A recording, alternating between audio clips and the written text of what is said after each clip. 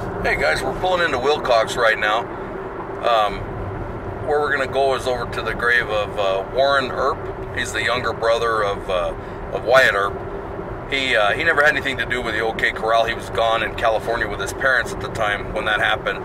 They ended up coming back and kind of helping Wyatt with some law work and stuff like that. And then Wyatt eventually left. All the Earps, you know, one of them was killed, but anyways, they all left. But Warren ended up coming to Willcox, and apparently he was like a bully.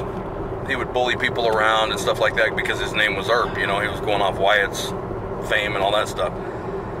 Well, he was in a bar up here, and it's no longer a bar. I'll show it to you. But he went in here and he was bad mouthing this guy called his name was John Wyatt, and they worked on ranches and stuff out here.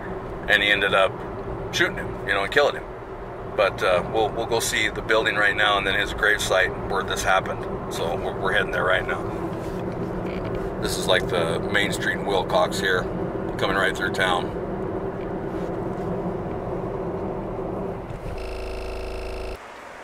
Okay guys, we're gonna go up to the bar where Warren Earp was killed. There was even tell that it might have been a lover's quarrel between him and this other guy. That was never substantiated or anything. This is the bar right here where they killed him, where Wyatt killed him. There's a little plaque right here. It was the headquarters saloon right here, and this location, the headquarters saloon, stood from the 1890s until it burned down in 1940. Warren Earp was shot and killed at the saloon on July 6, 1900. It's now a vineyard, is what it is. A lot of history in there, huh? I bet there was a lot of killings in there. So, anyways, we're gonna run down and check out his grave, see what it looks like. He's got a pretty, I'm sorry about the wind too, he's got a pretty neat headstone from what I saw in the pictures. So we'll go up there right now and check it out, okay? See you in a bit. And this is the graveyard. It's so old and untaken care of, it's crazy. Pretty neat though. Okay guys, we're here at the graveyard, and I again apologize for, oh wow, look at that, I apologize for the wind. That was 1900 too when those people were buried here. There's not a whole lot of graves out here, and it hasn't been used for quite some time, you can tell. And it's right outside of Willcox, just right on the outskirts. Look at that, that was 1901. Those are weird, huh? I got Cyrus with me. We're coming to check out Warren Earp's grave, and I see it. I just got to walk to it. I thought it was pretty interesting. I know Warren wasn't real famous like the other Earps, but the reason he died is because he was just running his mouth, and then, like I said, they thought maybe they had a relationship going on, and it went bad. So turned into a fight, and that was the end of it. So we'll go out here and check this out. I thought it was pretty cool. That one is in, oh wow, that's 1886. That's a long time ago, huh? I just came across this grave right here, and I can't hardly read it, but it looks like 1817. It looks like the date. That's a seriously old grave right there. Man, that's crazy. See, there's not a lot out here. You can look around, you see a grave there. You know, they're just scattered all over the place. Pretty wild, pretty wild. Look at this one, guys. They got blocks around the outside of it. Chester M. Rogers. And that one, I can't even see a date. What does that say? I don't see a date on it. It's an old one. It's pretty wild.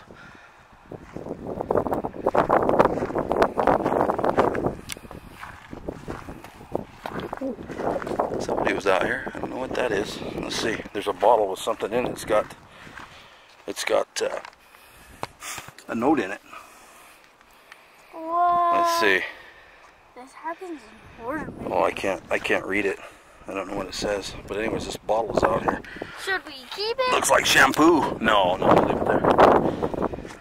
Looks like shampoo. Okay, let's head this way.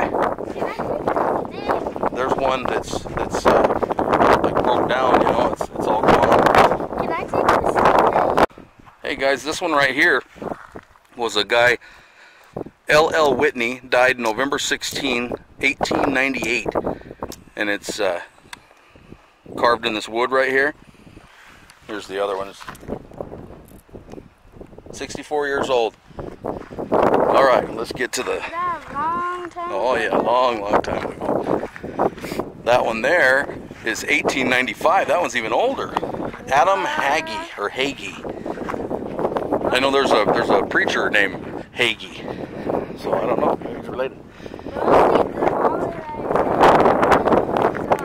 Yeah. Okay, here we are. This is Warren Earp's grave right here. Warren Baxter Earp, 1855 to 1900.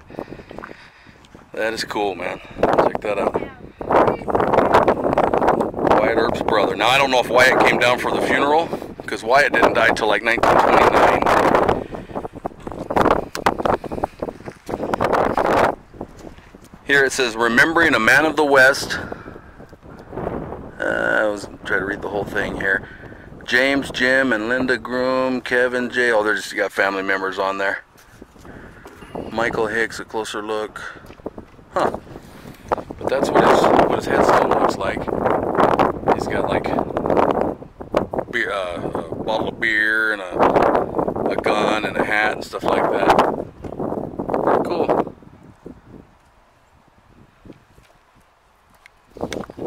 I hope you guys enjoyed it. You can look online. There's a lot of information on it. I just kind of touched on it. He was in that bar that night, and that guy came in and called his name, and then they got into this fight, and boom, there it went. Bless you. But this is where he is. He's laid to rest right here. So if you're ever in Willcox, just Google it, and you can find it. It's right here. It's right back in the back corner of the cemetery. It sticks out pretty good because they've got this big metal headstone here. Cement deal. Oh yeah, that's heavy stuff. That ain't ever going anywhere. Look at that. That's some thick steel right there. Alright guys, well I hope you enjoyed it. Please like, subscribe, tell your friends. And you know, I like to support the people that support me. So I will chat with you later. Have a good one. Thank you.